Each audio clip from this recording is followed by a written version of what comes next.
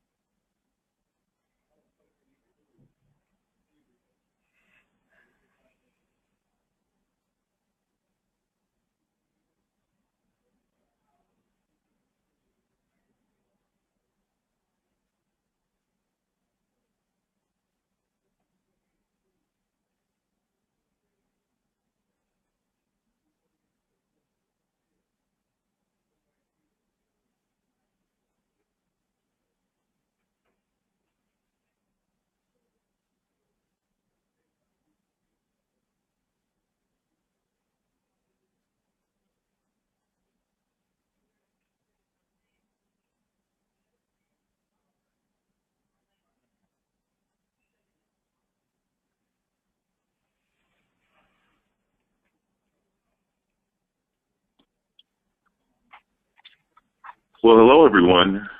Good morning, good afternoon to everyone. We want to welcome you to today's very important webinar entitled Native American Cultural Practices for Youth Mentoring, Lessons from the Field.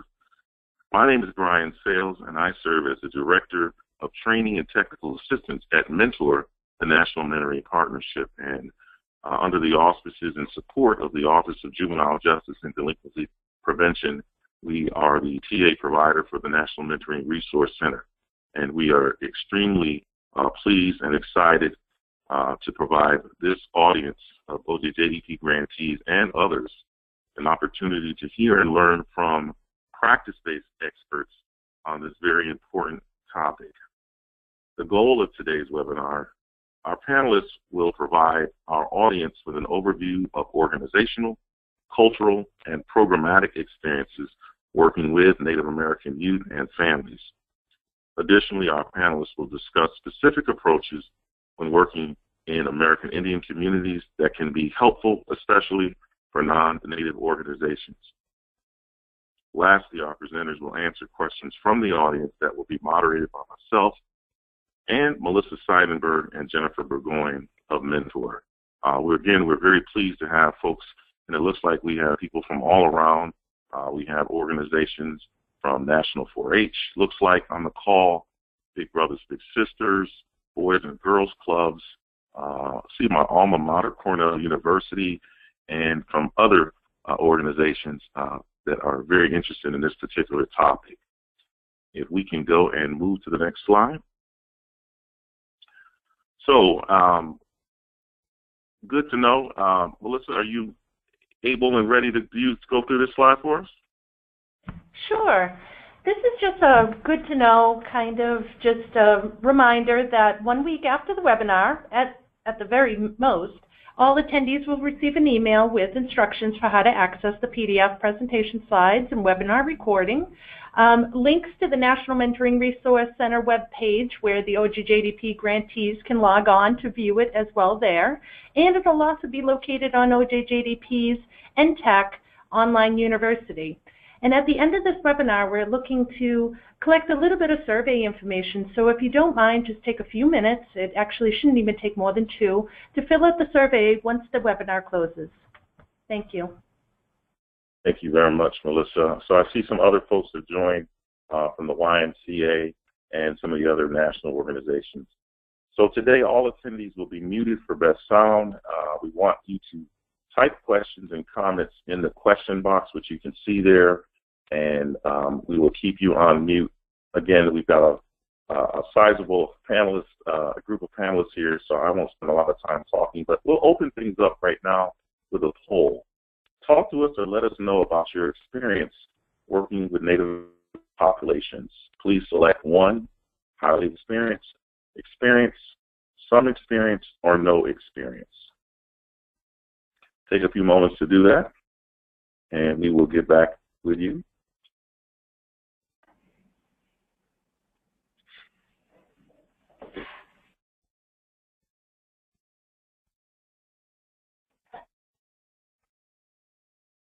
Okay, great. It looks as though we have a few experts here, 19% that are highly experienced, 28% experienced, and 44% with some experience, and then 9% with no experience at all. So it looks like that's pretty typical of our webinars that we do at Mentor. We have kind of crossed the gamut here in terms of people's experiences working in this particular populations. We'll go on to the next slide. Okay, so we have a very distinguished panel here. We hope that you all are very enthusiastic, as we are, getting to hear from some of our experts here. First, we have Carla Knapp. She's the National Director of Native Services, the Native Services Unit, from the Boys and Girls Club of America. And we also have practitioner expert, Dr.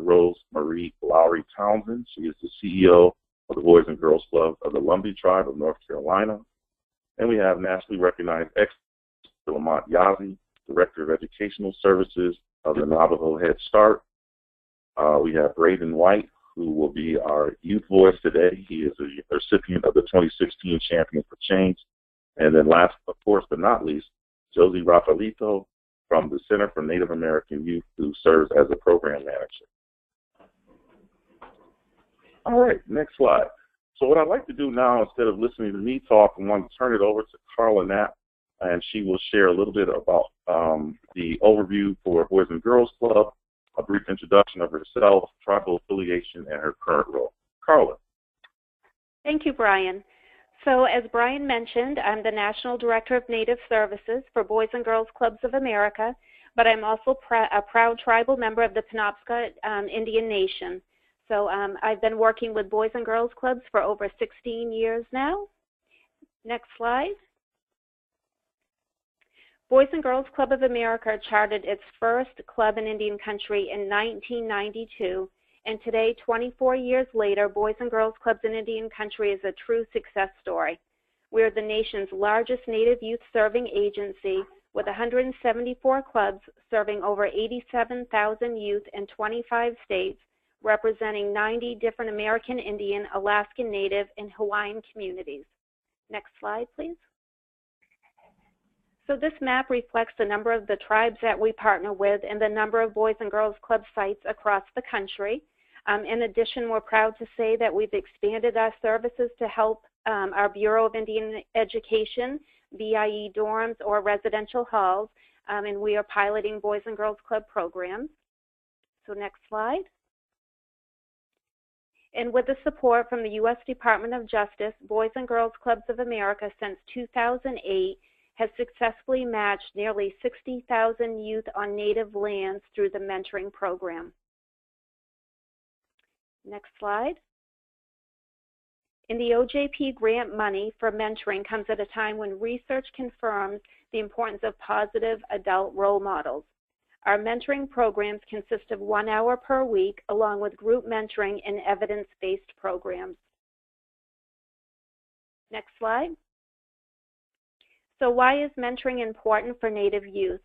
Native American youth are at most at risk than any other population or ethnic group in this country. More than 1 in 3 Native youth live in poverty. Only 68% of Native youth graduate from high school. Rates of diabetes are higher than the general population, and Native American suicide rates are 2.5 times the national average. And Native teens experience the highest rate of suicide of any population group in the United States. In fact, suicide is the second leading cause of death for Native American youth between the ages of 15 and 24. Native youth ages 12 and older report using alcohol, and teen pregnancy is a concern for Native American girls between the ages of 15 and 19 report having a child. And the most startling statistic is that Native Americans are twice as likely to die before the age of 24 than any other race. And things that we don't often talk about is that 1 in every 3 Native American women report being raped or subjected to attempted rape. And the murder rate of Native American women is 10 times higher than the national murder rate. That's why mentoring programs are so important, to have positive role models for our Native youth. And it looks like you already moved to the next slide. So through mentoring in Indian country, currently there are 155 mentoring sites in 22 states, and our Boys and Girls Clubs in Indian country have successfully matched 2,873 youth within the first 3 months of the project period. Next slide. All of our youth are mentored. They complete a full program cycle of approved evidence-based programs, 2 of which are Boys and Girls Clubs of America's national evidence-based programs, Project Learn and Smart Leaders. They all on positive action. Next slide. So Project Learn is a curriculum that reinforces and enhances the skills and knowledge that our young people learn at school during the hours they spend at the club. This strategy consists of 5 components: homework, help, and tutoring, high-yield learning activities, parental involvement, school collaborations, and incentives. Next slide. Smart Leaders reinforces skills, knowledge, youth learned in smart moves, and prepares teens as leaders to help their peers resist using alcohol, tobacco, and other drugs, as well as postpone sexual activity. Next slide. Positive action. It teaches positive actions in the physical, intellectual, social, and emotional areas in a fun and easy way to improve academic behavior, college and career readiness, mental and physical health, social emotional learning, and positive action content is taught through 6 units. Next slide, please. During the first quarter of our program project in 2016, 23% of youth mentored have exhibited an increase in grade point average, and 51% of youth mentored have exhibited an increase in school attendance. Next slide.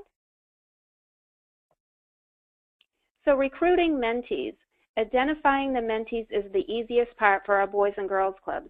Our Boys and Girls Clubs are facility-based. Our clubs have a high rate of average daily attendance. They're open 5 days a week and 4 hours after school. So identifying the mentee is the easiest part because our Boys and Girls Clubs have the youth. And the next slide is recruiting mentors. So now where do you begin identifying mentors who are positive role models for our Native youth?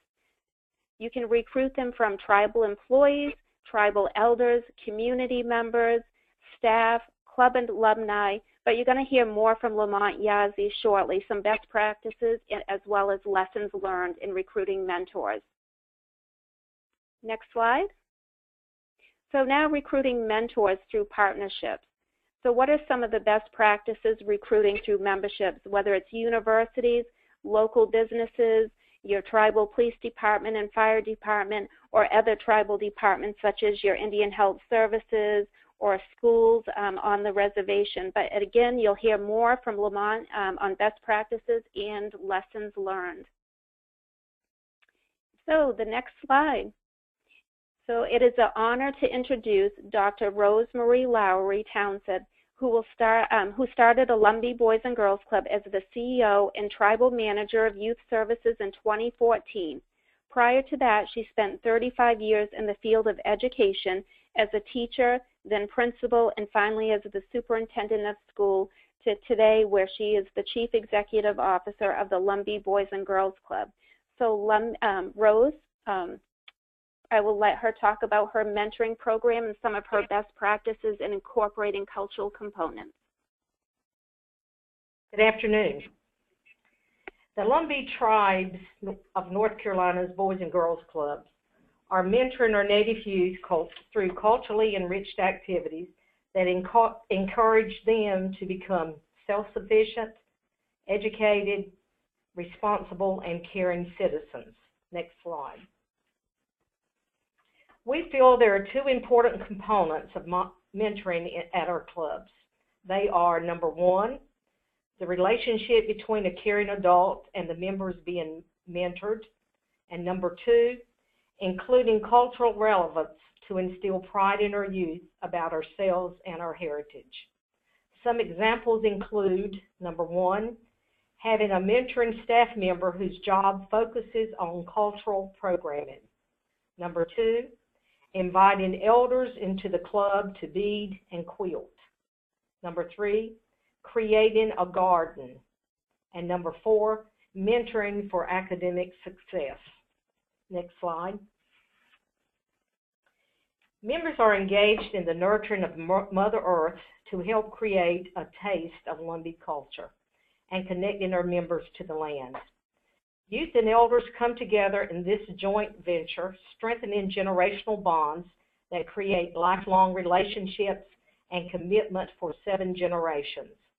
Each generation is responsible to teach, learn, and protect the 3 generations that have come before them, their own and the next 3. Thus, we revere the 7 generations we are most immediately connected to: our parents, our grandparents, our great-grandparents, ourselves and our siblings, our children, our grandchildren, and our great-grandchildren. Next slide. Food has always been the center of our family, church, and tribal celebrations. Mentoring is a long-term commitment. Through our taste of Lumbee culture, both mentors and mentees are investing, nurturing, and being rewarded. Next slide. Investment. Give a man a fish, he'll eat for a day. Teach him how to fish, and he'll eat for a lifetime. We teach our youth about gardening and canning foods, resulting into healthy eating habits. Next slide. Nurturing. A member waters our garden on a hot summer day. Next slide. Reward of self-sufficiency. A garden is a teacher. It teaches patience as we begin with a small seed and watch as the seed grows and bears fruit. A garden is a friend that can visit anytime. Next slide.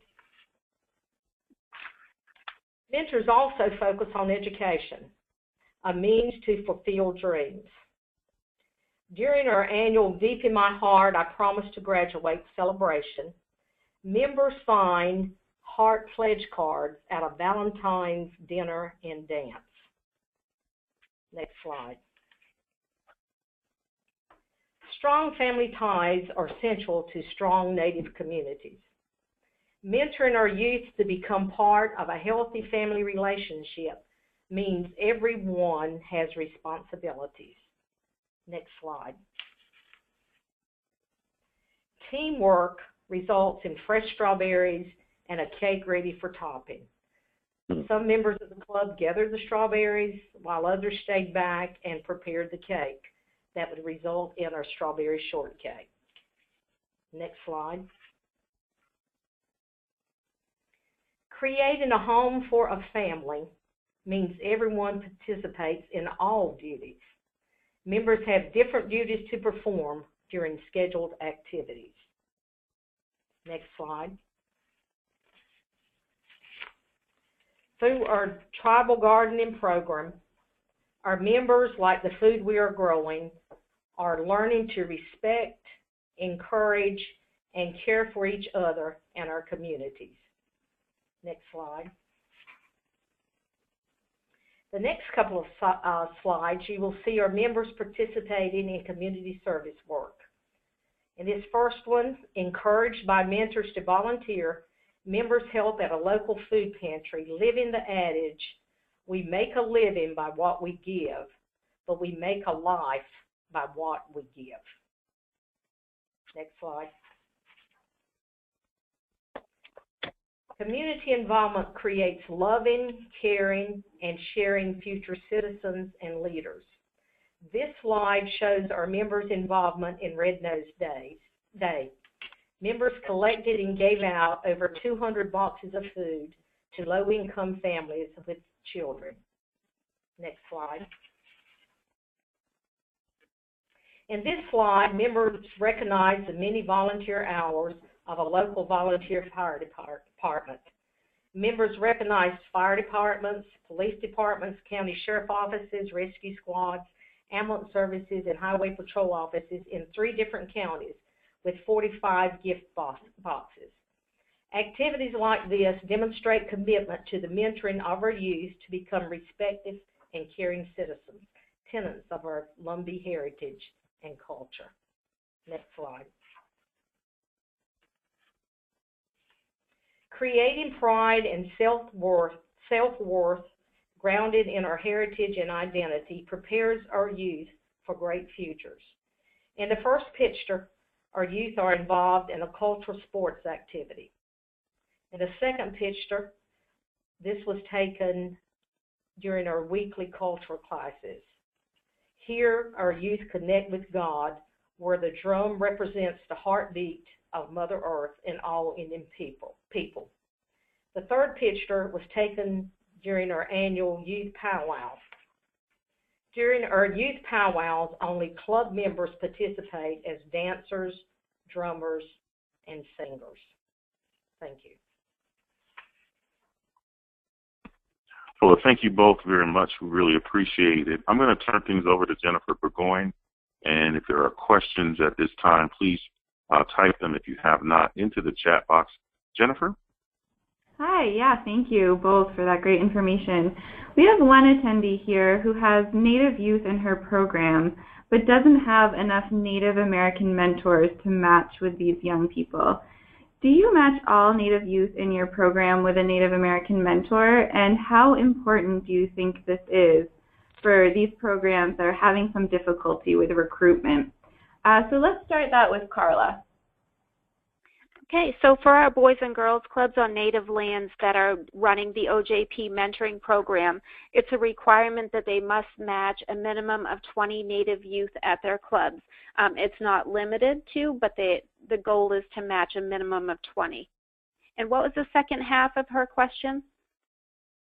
How important do you think this is to have a match of a Native youth with a Native American mentor? Have you found in your time that that's been significant or important? I think it depends on knowing each child that you're serving through your organization. I think having positive Native role models for our Native youth help bring self-identity, self-awareness, and I think culture is really important to our youth to have that sense of pride. But I've also seen where their mentor has been a non-native person and works just as well. Those relationships and the bond that they build, and when a youth needs to share something, they feel connected with somebody, that's what's important at the end of the day, that they have someone that they trust and feel comfortable in going to. I've seen it work both ways, and I've seen pros and cons, whether it's the right fit or it's not. Great, thank you so much. And we have another question here, if we have time, Brian, for Rosemary. Please, yeah, go right ahead. Okay, so we have some questions about your model. We're wondering if the mentors in your program are staff or volunteers, and if you could talk a little bit more about the model, if it's one-on-one or group activities. Our mentors are paid mentors. We have a combination outside of them that are volunteers. One of the things that we've been doing here is that we have had all of our staff participate in some mentoring training that has been offered by Boys and Girls Club, because we feel that it was so effective with the 20 that we have, that it would also be effective with the other students or members that we have in our clubs. Now, what we've done there, we've been able to expand it with our university. We have a university that is within 5 miles of one of our clubs. So we've been able to use individuals from there. Our elders have been really good about also acting as mentors for our students. We think that just a whole program of mentoring is very effective. Now, because we have non-native students in our club, our paid mentors are American Indians. They are all Lumbee members of the tribe. But we mentor non-native members. And that's where the sensitivity to understanding and becoming, trusted by our members, that becomes the key to being able to be or to offer effective mentoring to any of the members that's part of our club. Thank you. And lastly, could you, Rosemary, could you talk a little bit about the enrollment process for your mentors, and I guess staff are doing some mentoring too, and what the training looks like? Well, we do the national training that's recognized, that is offered to our paid mentors. We use them, we use that same training for them as well. And one of the recruitment pieces, like I said, we go to our elders group. We have organized elders groups at all of our sites that also use the facilities that we have. So they are there for us to go in. One of the big things this summer that we went back to them and asked them to do was to come on board with us and help us work with the kids on quilting, work with the kids on canning, because so much of the generation, the present generation, does not can. So usually if we send out something across social media, we make visitations to where we know there's going to be elders, we can recruit from that. But then the side itself of having a university here and students needing to do volunteer hours, needing to do internships, that's part of requirements for their class, or just resume building. That has been a good piece for us to be able to find additional mentors beyond the ones that we are paying. Great, thank you. And I think the last follow-up I have on that line of questions is, do the matches work in large groups, small groups, or a one-to-one? We do all of the above. We have some kids, particularly with academic issues, it may require one-on-one, and sometimes it's, the majority of the time, to be honest with you, it's beyond what we call the required activity for our mentors, and that's where it comes into play. Our mentors truly get to know the needs of our mentees. So we do group activities with them. You may find a group that's split up of, 5 kids, But then when you look at our clubs as a whole, we can do large group activities because we want to see, one of the things we do particularly on Friday is to break down into small groups and have this one mentor, which is a regular staff person, that works with that small group and plans individualized things just for their group. They've surveyed the kids. They found out their weaknesses. They found out their strengths. They know about what they like and what they dislike. So they can individualize an activity just for their small group. They may decide that they're carrying their kids skating. They may go to a movie, any of those little things that they want to do to get to know them better or get to reward them for something that they have done. So you will find mentoring being done individually, tailored just for that child, maybe groups of 5, it may be groups of 10. What we try to do, unless a couple combines, we try never to move beyond maybe 20 to 25 in some of those larger groups.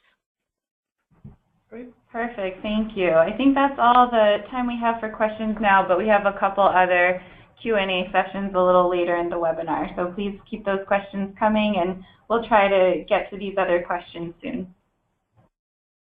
Okay, well, thank you both. I really appreciate the overview. At this time, I'm going to turn it over to Dr. Lamont Yazzie from the Navajo Nation, who currently serves as the Director of Educational Services for the Navajo Head Start program within the Department of Dean Education in Window Rock, Arizona. He served as a member of the faculty at the Marie Lowry-Townsend Teachers College at Arizona State. His research is at the intersection of education, American Indian language revitalization, and school readiness. Specifically, he looks at the policy context of language and literacy development in Western institutional education and its impacts on American Indians. His current research examines early childhood education reforms and how these reforms have encouraged and supported language shifts in preschool education. And Lamont played a very pivotal role in the rollout of the mentoring of children of incarcerated parents, which he'll talk a lot about. So we were very, very happy to have Dr. Lamont Yazzie. He's a very busy man, and just very happy to have him. So Lamont, I want to turn things over to you. Great. Thank you for that introduction.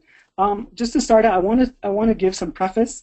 In August of 2004, Tommy Thompson, the former Secretary of the U.S. Department of Health and Human Services, came to the Navajo Nation and announced that the Navajo Nation was selected to develop and implement our proposed National Native American Mentoring Program. And so the Navajo Nation had partnered with Boys and Girls Clubs throughout Indian country in developing a plan to specifically address the issues of Native American children whose parents are incarcerated. Next slide, please.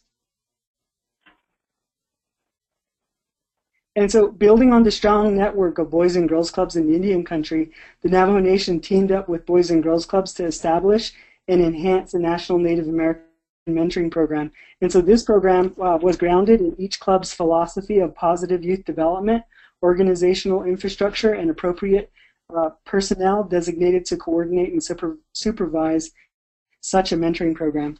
And so we did initially get awarded for 3 years in 2007, and then we got re-awarded for 2010 for a total of 600 matches across the 6-year time period.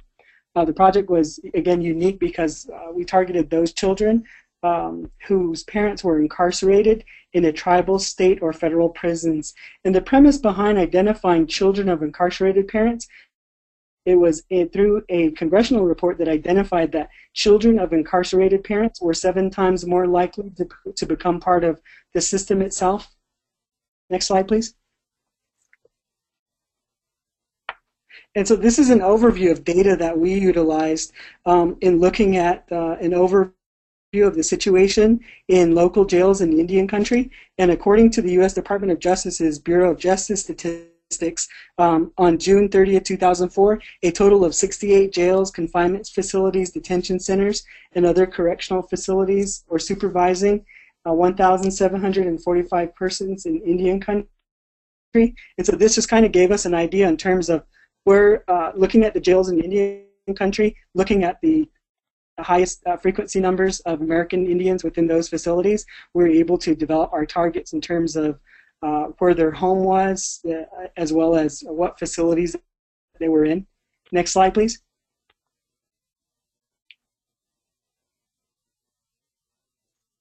And this gives an overview of the state and federal facilities in targeted 9 states to identify those totals. And so this really gave us a starting point in terms of reverse engineering or working backwards to identify, we know where they're at, now let's identify where their homes are.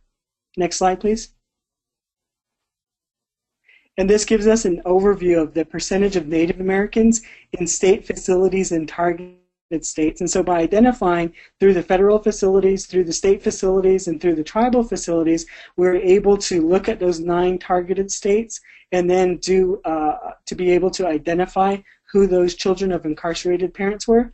And so we really looked at data in our decision making and moving forward in selecting Boys and Girls Clubs throughout Indian country. Next slide, please. And so these were the targeted states with the identified state facilities as well as federal facilities that we hired a prison liaison to work with our American Indian population, and we identified them and then tracked them back to the home communities, and those became our home community target sites. Next slide, please. And so the basis of the foundation of our grant actually looked at this data. It established a need for us identifying what the facts were and what the challenges were. And so AI is acronym for American Indians. American Indians are twice as likely as other U.S. citizens to become victim of violence. More than half of violent crimes committed against all American Indian occurred among those aged 12 to 24. The proportion of American Indian families maintained by female reached 27% in 1990, considerably larger than the national figure. Nationwide, 1.2 million latchkey children go home to a house in which there is no parent and where there is an unsecured gun. According to the 2000 census, only 5.5% of American Indian and Natives are age 65 and over. And so we pose the question, where will the elders be in the future to provide much needed guidance for the youth? About 12.8 million children under the age of 18 live in poverty. The 2006 national poverty rate is 12.3%.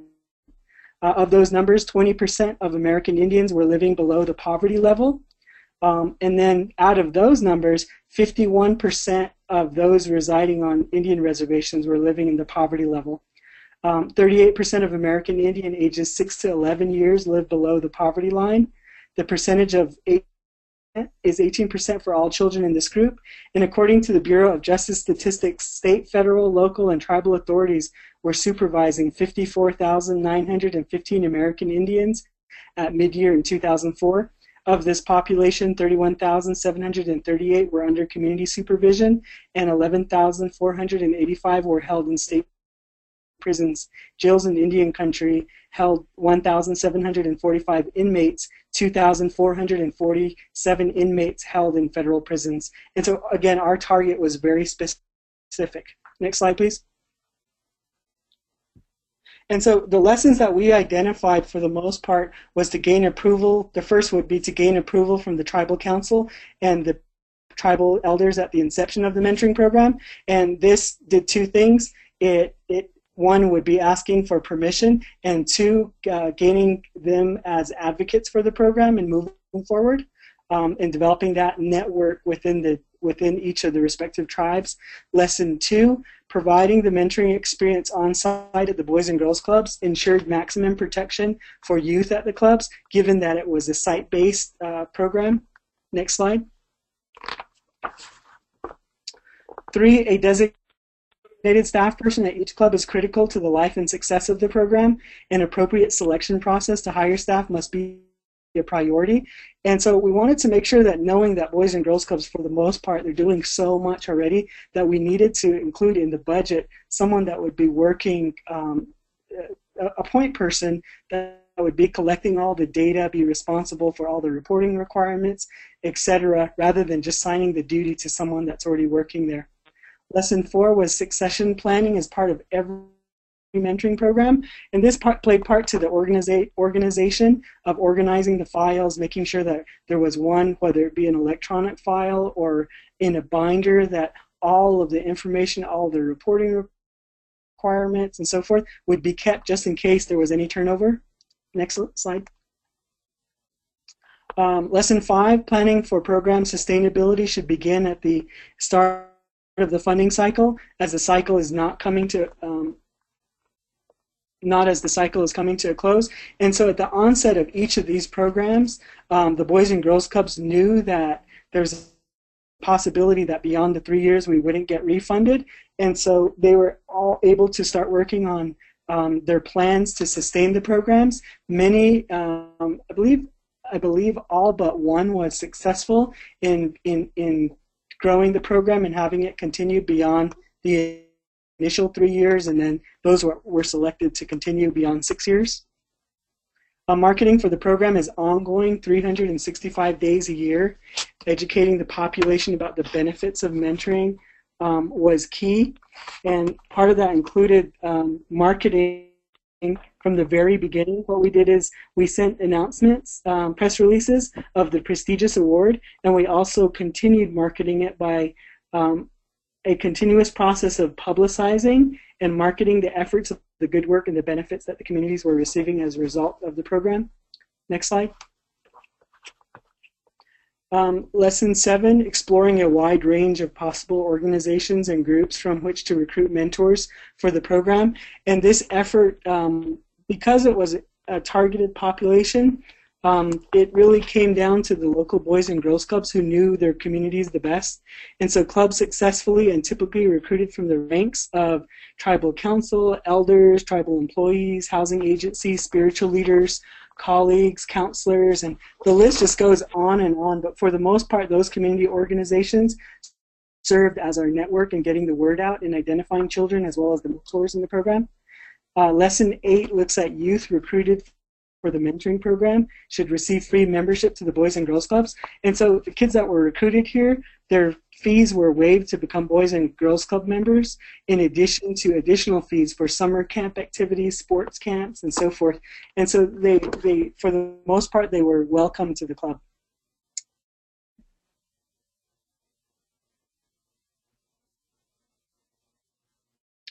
Lesson 9, selecting youth with an incarcerated parent is a challenging process. Part of this, early in the first year of programming, it became apparent that multiple factors prevented staff from identifying eligible youth. This was attributed to unwillingness on the part of many individuals who work with youth to reveal which potential mentees had a parent in prison. And so with the respect for autonomy and confidentiality, we understood that this was going to be a difficult process, but through, in a confidential manner, working with the professionals that we did, the staff were able to secure names of the youth in a variety of successful ways. And so these included working in the prisons to notify parents about the program. Next would be asking school guidance counselors, social workers to notify families about the program. Another was club staff who worked with youth for years knew which kids would qualify for the program. And the fourth was court records help identify parents. And the fifth was word of mouth. The beauty of this program was many of the Boys and Girls Clubs didn't have mentoring programs, formal mentoring programs established yet. And so many just opened up mentoring programs, general mentoring programs, and reported those numbers for the kids that were eligible for this program for our purposes. Next slide, please. And so lesson 11, program coordinators do not have all the answers, and oftentimes it takes time to realize that this is a process in terms of identifying the mentors, the mentees, the impact, and how we can support developing those quality, long-lasting relationships. And so it was a process, but we did have access to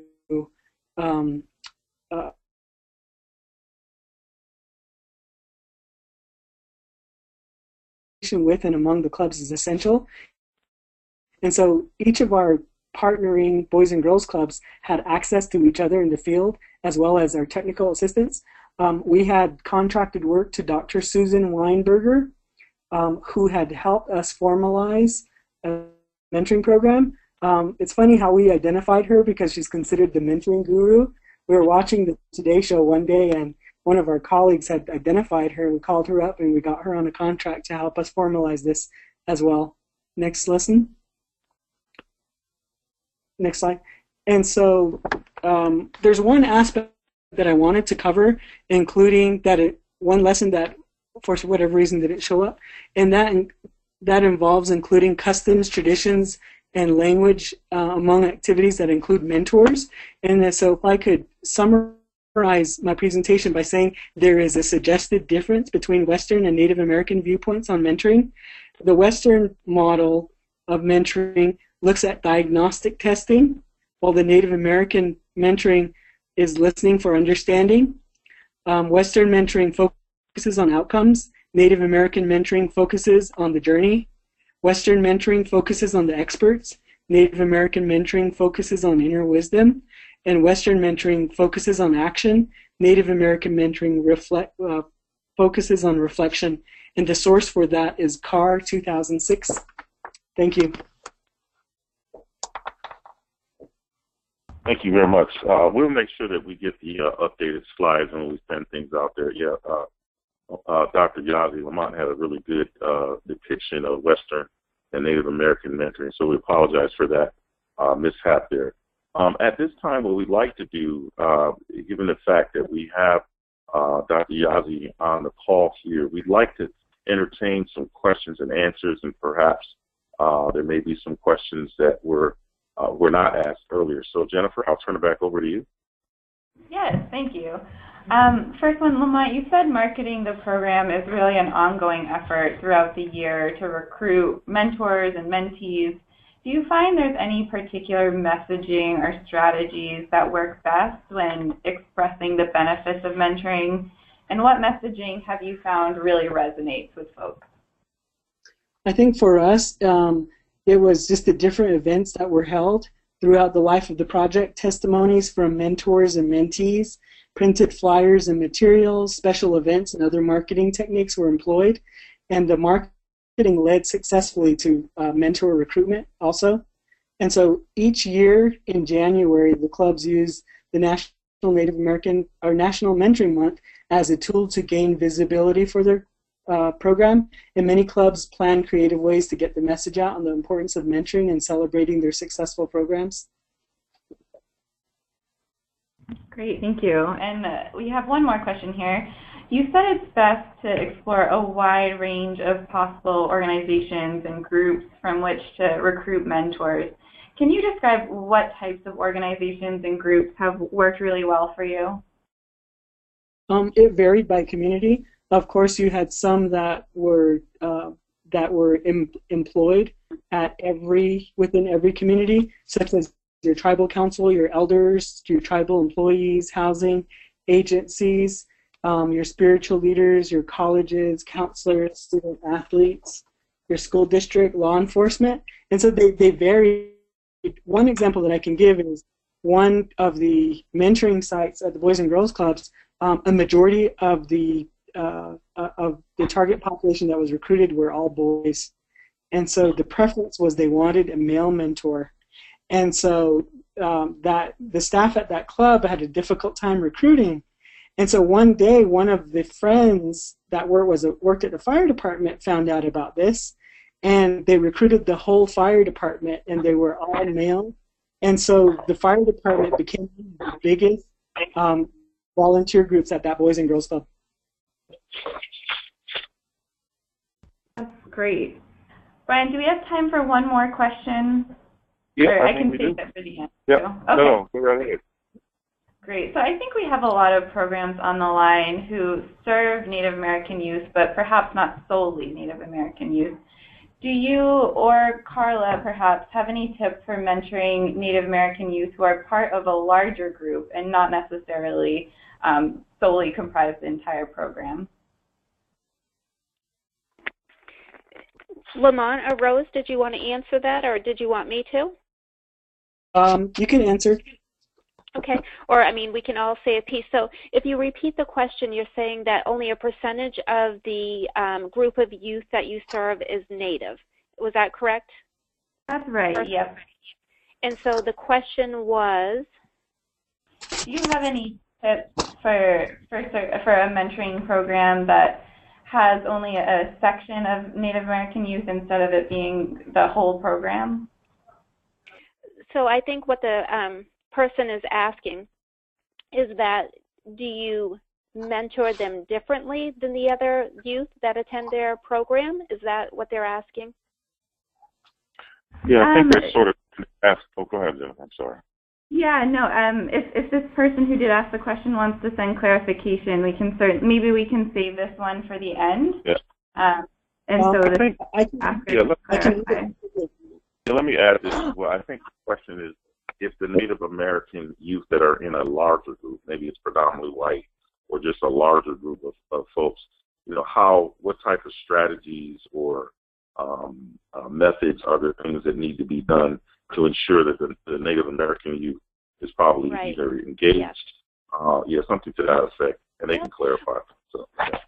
Well, one thing that I would suggest, and I know Lamont may have some great ideas, or Rose as well, but one thing that I think is really important is even doing cross-cultural exchanges. So never isolate people or put them in silos, and celebrate and share some of the traditions. And it would be really cool even if the mentees that are Native, were able to share back to the overall large group some of their, whether you allow them to teach beading or share some of their indigenous foods. I think it's healthy to do cross-cultural exchanges and embrace all differences, all cultures with each other. And I know Lamont did focus on different types of mentoring for Native youth versus non in his last slide that wasn't up there. So if you wanted to add to that, Lamont, but I truly believe that we need to embrace all cultures and not really segregate or separate it out, but to exchange those things as well. Lamont, did you want to add to any of that? Sure. And so we encourage heritage, language, and cultural activities, but for the most part, in terms of the beginning of the relationship, that was the mentor-mentee relationship, we identified actually activities for them that they could do just to kind of break the ice. And then we slowly went into having them setting goals for the mentors and the mentees. And what was interesting in terms of the follow-up of the qualifying surveys, in terms of the quality of the relationships, a majority of the mentoring relationships in terms of their longevity came down to the actual goals that they had set on working on together. And so, for example, it may have been preparing for college, it may have been preparing to learn how to dance in a certain category of a powwow and so forth. But I think that the number one common denominator, or the factor and variable that played into the longevity, was the fact that goals were in place. That way, at each mentoring meeting, whether it be once or twice or multiple times a week at the Boys and Girls Clubs, that they were able to continually pick up where they left off on those goals they set. One of the things that we have 7 clubs in Lumbee land, and 3 of those clubs are 100% Native, and 4 of them have other races in them. One of the things that we found with our mentoring is in the piece where we have the survey and we identify those folks, of course, asking them what parents are able to do, because part of the mentoring piece is getting to know the families of these folks.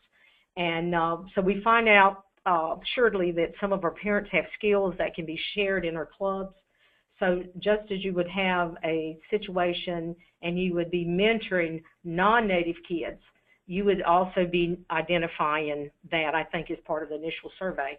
So one of the ways that you could help with mentoring those Native kids in the club, not only as a mentoring piece, but in other activities, is to involve the parents, because you have right there, information about the parents, what they may or may not be able to do, and reaching out to them to become part of the club activities as a volunteer. I think can help strengthen anything that's going on in that club. And you can do that the same with any different nationality or whatever that you would have as far as membership in your club. I think it's all about training then that you put those mentors in, teaching them to be sensitive to all kids that are part of your club. Thank you very much. I think that was a pretty good answer from all three of you, and we're going to get ready to move on. I just wanted to send a special acknowledgement, a shout out to Jim Antel, the administrator at OJJDP. Thanks a lot, Jim, for being on this call. Why don't we go ahead and move to the next slide? And we've got our co-presenters there, Josie Raphaelito from the Center for Native American Youth, and Brayden White. Josie, I'll turn it over to you. Thank you, Brian. Thank you to OJJDP for the invitation to join today's webinar, and thank you to the previous presenters for the incredible work that they do to support our Native youth across the country. So I'm joining today's conversation to briefly introduce you to the Center for Native American Youth, to describe our leadership development program called Champions for Change, which in the context of today, I think really plays an important role in peer-to-peer mentoring. But I think more importantly, be able to introduce you to an inspiring young leader from the Mohawk tribe who is actively engaging in mentoring opportunities, both on a national level with our organization, but on a local level in his community. So I'm going to be as quick as I can so I can turn over the time to Brayden. So if we can go ahead and go to the next slide, please. So I work with the Center for Native American Youth. We are a policy program founded in 2011 by former U.S. Senator Byron Dorgan. And our goal is to raise national awareness to the challenges and successes Native American youth face today. So we learn from and work with the 2.1 million American Indian and Alaska Natives who are under the age of 25. And so at the heart of our work is suicide prevention, but from a public health standpoint, we address issues that intersect with prevention, including education, child welfare, juvenile justice issues, and down to mentoring and much, much more. So we work in partnership with tribal organizations, people in communities, tribal leaders, federal agencies, and new stakeholders who want to promote collaboration that helps improve the well-being of young people in Indian country. So our website is listed at the bottom if folks want to visit us and want to learn a little bit more, but we can go ahead and go to the next slide. And the way that we describe our efforts is in 4 different areas of work: youth inspiration, advocacy, policy change, and building a national resource platform. And so for today's session, we will focus on our programming that seeks to inspire young people and help create a narrative that is driven by Native youth. So the narrative we help communicate on a national level is generated by direct outreach and partnerships with tribal and urban Indian communities. So from more than 150 Native Youth Roundtable meetings across the country, we hear that young people are looking for more positive role models. They're looking for mentoring connections and opportunities to promote culture, language, and traditional values. So we want to go to the next slide. And so, with that direct feedback from youth, early on in our programming, we understood that the need to identify and recognize young Native leaders who are creating positive change in their communities. And so we created the Champions for Change program in 2013. And so it focuses on youth ages 14 to 22 who are, identifying challenges they see in their communities and want to do something about that, whether it's addressing suicide prevention or education or serving as a positive role model and creating a youth council of some sort. And so the program really seeks to elevate the voices of these positive stories of Native youth and create pathways to opportunities to engage, policy and decision makers on a national level, also down to a state and local level, and really wanting to promote the priorities and issues they see impacting their communities, which often include leadership development, the need to identify more mentors and networking, and so that's been a big part of the program. And so, our organization, we manage the application process. You'll see the The deadline this year is November 15th. And we select 5 Native youth at the beginning of each year to participate in a series of recognition events here in DC. And they also serve a 1-year term on our Youth Advisory Board at the Center for Native American Youth. So we, have this great opportunity to meet with and learn from these young leaders, but the program really fosters organic peer-to-peer mentoring. We now have 4 classes at this point, from, college or high school level all the way to law school, and they have a chance to meet with each other, learn about different issues that they're working on. And so, we're really lucky today to have one of our champions from the 2016 class who was recognized for his positive efforts in his community. So Brayden's going to be able to describe just briefly about his experience in the program, his mentoring efforts that are taking place on a local level, and his perspectives. I think what's going to be helpful to the larger discussion and questions that we'll have on the webinar on how to engage new partners in mentoring initiatives and how to create more meaningful mentoring opportunities in Indian country. So with that said, I'd like to invite Brayden White to join the conversation. Hello, thank you for having me. In February 2016, I was honored with the prestigious award of Champion for Change by Center for Native American Youth. I was honored for the work I do in my community with our local coalition and community service events, such as I coach hockey and I coach lacrosse in our local community as a volunteer coach.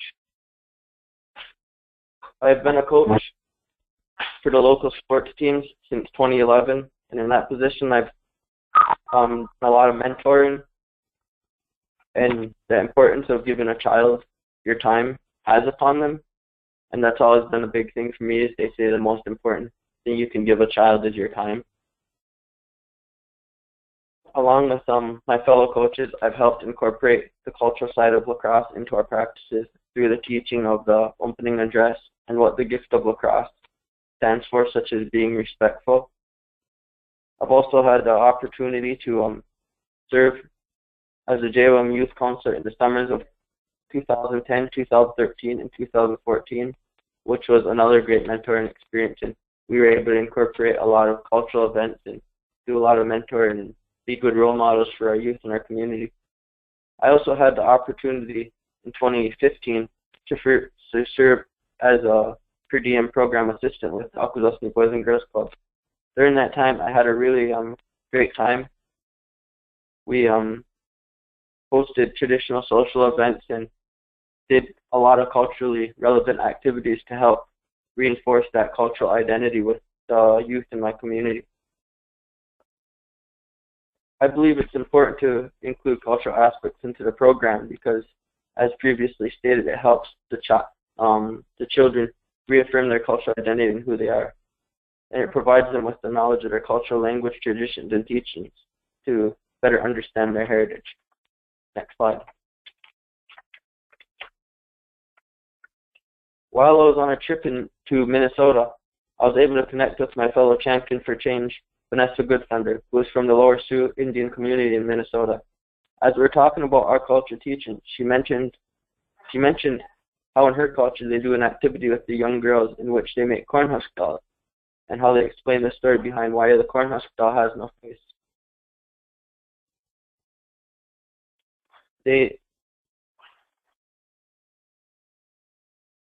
Which is in that story, the corn husk doll was always looking at her reflection in the water. So the creator, to show that she was equal to everybody else, and to teach her to not always worry about looking better than anybody else in that vanity. The creator took her face away. But in the teaching, the way Vanessa teaches it, she said it teaches when they're making corn husk dolls, when they're making the hair for the corn husk doll and when they're making the clothes for the corn husk dolls, they're teaching always keep the corn husk doll's hair brushed, always keep her clothes neat. And with that, they instill these core set of values for these young girls to always keep a good self-image and build self-esteem, but always also be humble, just like the Creator had told the Cornhusk doll. Always be humble and always be good to everybody else, no matter what they look like. I found this to be a prime example of not just cross-cultural teachings translating to real life, but also the fact that it served as peer-to-peer mentoring, because I was able to learn from her community and be able to bring that activity that she implemented in her community back to my community. Next slide. The challenges that I see is the Western approach and mindset is a challenge, as well as mistrust and the paternalistic approach. And solutions for that would be, such as the paternalistic approach, a solution for that would be to partner with tribal governments and organizations to better understand issues and build meaningful relationships, as well as the hiring of Native staff, because with the hiring of Native staff, it helps address and make that connection between the partners and the Native American communities, because the staff understand the needs of the Native youth, as well as the staff can help educate the partners that they're teaming up with,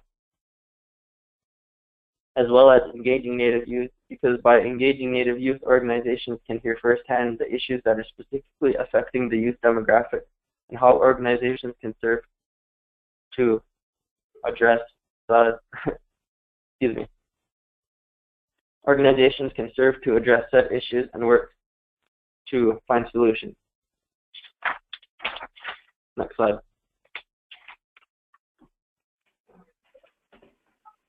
Okay.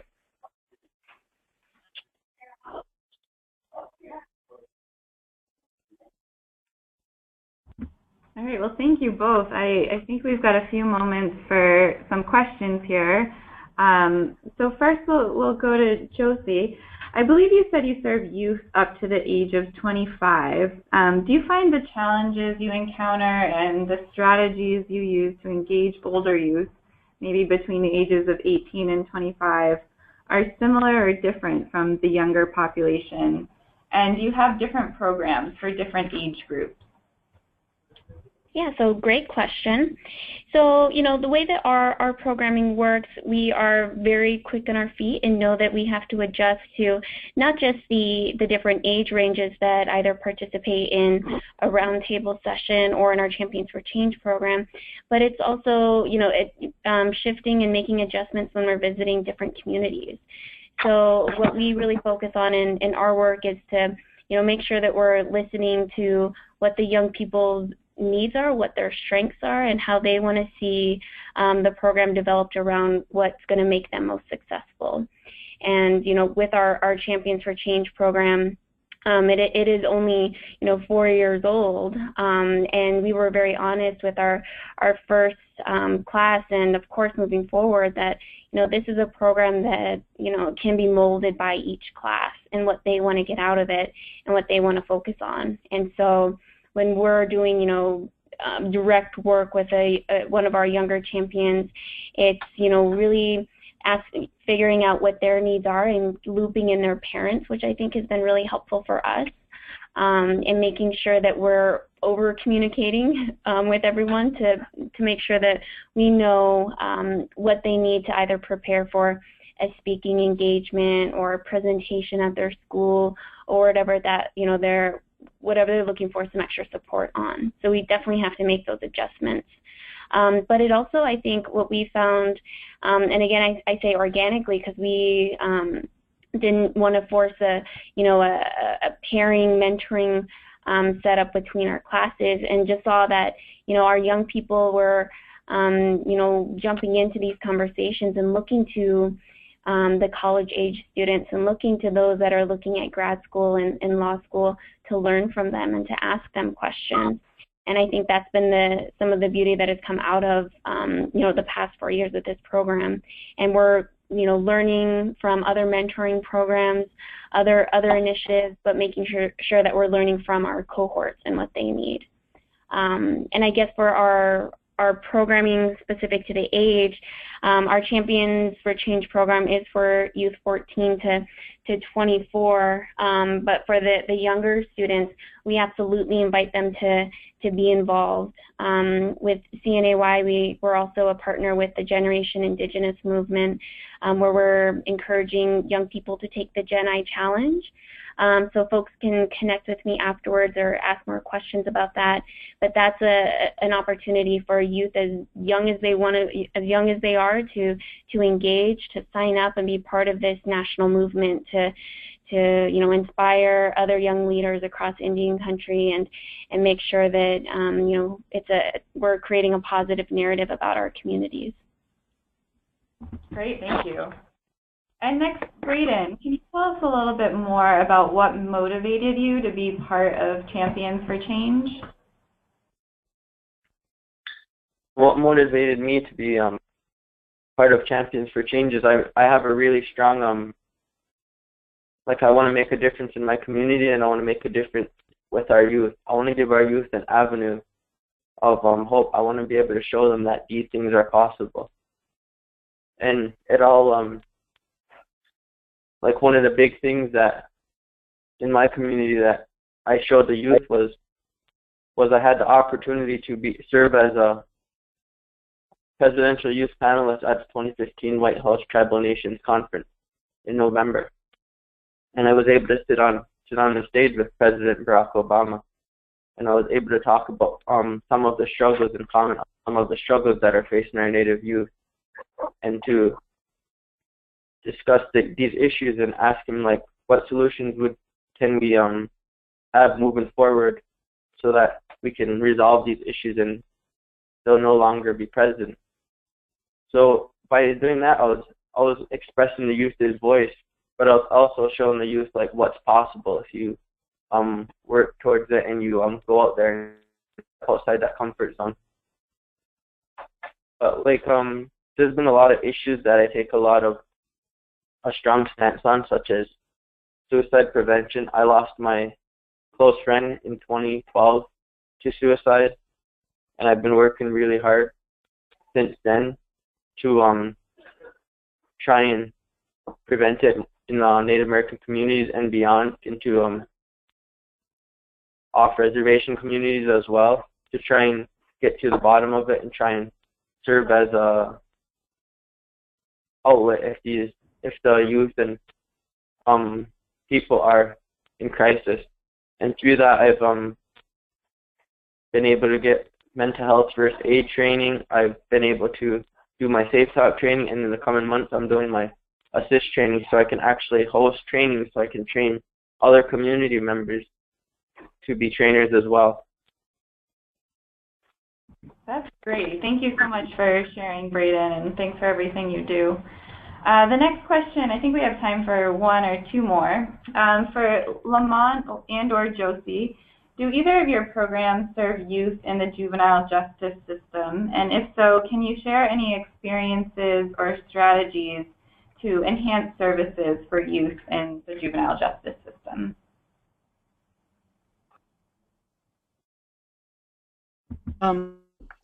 So our program didn't get continuation funding for mentoring children of prisoners beyond 2010. And so since then, I've been working for the Navajo Nation Department of Diné Education. And so I'm no longer working with the mentoring programs, but I do know that many of the mentoring programs have continued since in partnership with Boys and Girls Clubs and other tribal youth programs. This is Josie. I can chime in too. With our programming, we do our best to be inclusive when we're visiting communities and promoting some of these youth engagement opportunities like Champions for Change. And so, we rely heavily on the community programs and partners that we've connected with, and, the extension of those as well. And, invite young people who, aren't, on the honor roll or aren't maybe college bound at this point. And so really trying to make sure that, folks who are looking for that opportunity to share their perspective, whether it's through a young person that has had experience with the juvenile justice system or the child welfare system. We want to hear from those young leaders too and make sure that their voice is at the table. We've had some incredible opportunities in partnership with the Casey Family Programs to identify young people who have experienced the child welfare system and foster care system and share their perspectives on a national level. And so we're always looking for those types of,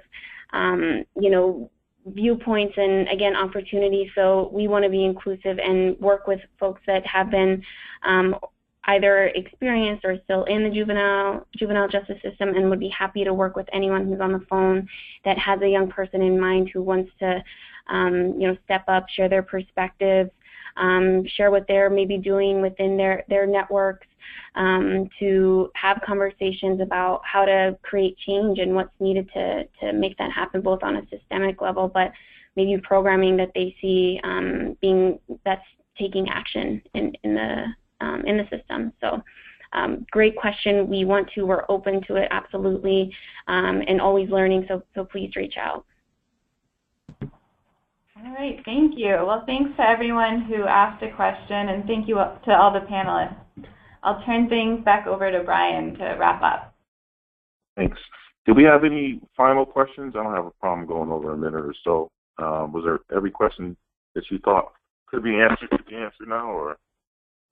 I believe so. Yeah, we were just getting a lot of comments to thank the panelists and saying, especially thank you to Brayden for everything you've been doing. Thank you for having me. So I want to thank everyone again that's on the panel, Carla Knapp and her experience, and Dr. Marie Lowry-Townsend, Dr. Lamont Yazzie, Josie Raphaelito, and of course Brayden White, who gives us that youth perspective. This has been a very informative and educational presentation to all of us. We also want to alert you to the fact that we'll be sending out a survey right after the webinar. We have a couple of resources that you might find to be very helpful. Lamont mentioned Susan Weinberger, who created a handbook, and you can see that information below from the Mentoring Consulting Group. And then the Kinship Mentoring Model, 7th Generation, which you heard Marie talk a little bit about earlier. So again, we want to thank everyone who attended, all of our OJJDP grantees, and we wish you all very well. We will be having another grantee webinar probably in September, October, on mentoring Latino and Hispanic American youth as well. So on behalf of Mentor, the National Mentoring Partnership, and the Office of Juvenile Justice and Delinquency Prevention, we appreciate all of you, and we thank you all. And our panelists, thanks again. We appreciate the work that you put in, and we will certainly be in touch, and you all will receive the materials in the next several weeks. Thank you all. Have a great day.